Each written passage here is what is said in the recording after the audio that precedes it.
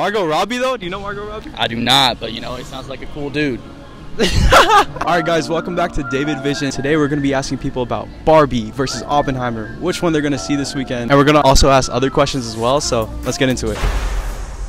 So Barbie, Oppenheimer, the real question, which one are you going to watch this weekend? Barbie.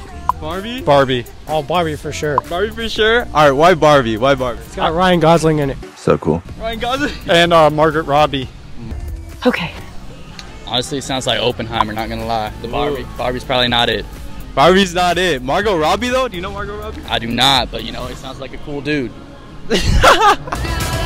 So Margot Robbie's one of the most beautiful women in the world, but she's chill as hell. Doing a double feature. Double feature, okay. Yeah. Oppenheimer. Why not both? Why not both? Alright. Barbie. I think that's easy. Barbie? Okay, Barbie. I think I'm Oppenheimer. Maybe Oppenheimer? Okay, maybe Oppenheimer. I'll take that. Stop the cap. Probably, I'm not trying to be sad this year, so Barbie. We don't want to see some bombs dropped and ruin our mood, right? Yeah. Guys, look at this, man.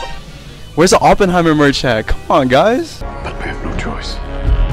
Why the double feature? What are you leaning towards though? Like, which one are you? They're different. You can't really compare them. Why a double feature? I think it's good for the movie scenes. For sure, man. Getting some more audiences, more revenue for both movies. All right, Barbie. Why Barbie? Margot Robbie, Greta Gerwig? No, Ryan Gosling. Ryan Gosling. That's the second person that said Ryan Gosling. One of the best actors of all time. And Oppenheimer. Chris Nolan, what's up? Yeah, I like Nolan. I think it's just more my vibe. There you go. Yeah. Same here. Dark Knight Rises, Interstellar. The greatest director of all time, right? Probably. I'm saying Interstellar just changed my life, right? It was mind-blowing. Mind-blowing.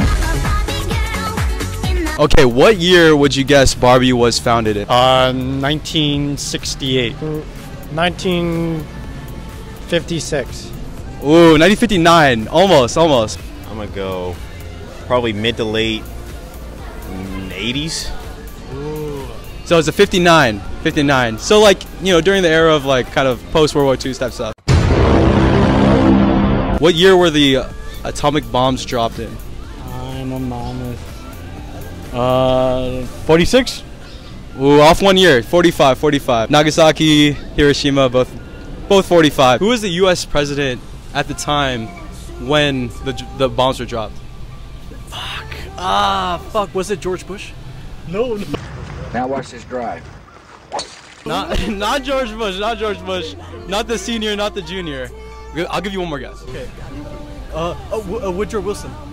Ooh, not Wilson. That was the 20s, I think. But no, it was. Yeah, exactly. It was World War I. No, it was President Truman right after FDR. What are the names of the two powers in World War II?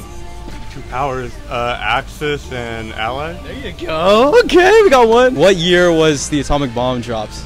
Bombs, plural. Shit. I was probably asleep in this class. I'm gonna go 50s. You got it? 45. There you go, 45. What were the two powers' names in World War II? You want to pass it on? Axis and Allies. There you go. That's it. Oppenheimer is definitely a must-see because Christopher Nolan. Have you watched him? I have not.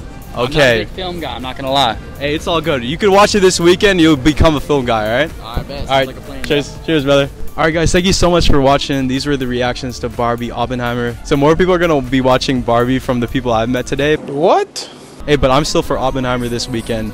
Please feel free to subscribe, like, and check out some more videos from me. Cheers, guys. Have a good one.